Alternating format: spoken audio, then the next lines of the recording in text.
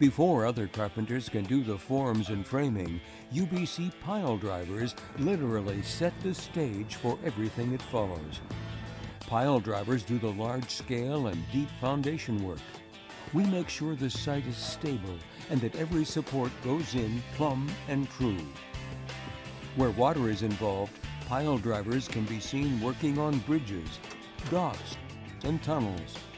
In harbor cities, some refer to the craft as dock builders. Some UBC pile drivers work as divers, doing tough construction work under tough conditions. We're even experimenting with working from submersibles. With so much to cover, pile drivers have to be ready for anything. Climbing the leads to work on the hammer, weld caisson walls, or cut steel and iron. Pile drivers are a tough, unique breed, but they are truly the foundations for many kinds of construction.